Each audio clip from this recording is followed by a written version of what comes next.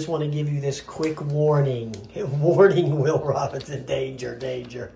About this Zino Pro update that I just put on for the flight control version 1.0.13. And the warning is, don't use anything but Windows 10. Because I kept trying to do it in my Windows 7 because I hate Windows 10. I can't stand Windows 10. And I never use it. But what happens with the new version of the update tool, it just keeps crashing with the Windows 7.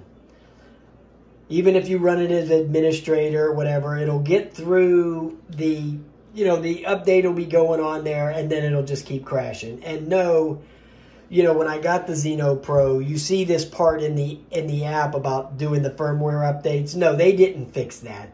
The only thing I think you can update through the app is the controller firmware. All the other stuff is that same crap where you got to put that update tool on there, and you have to, do the one file with the battery off, which would be the flight control. You take the battery out, plug the USB in, do that.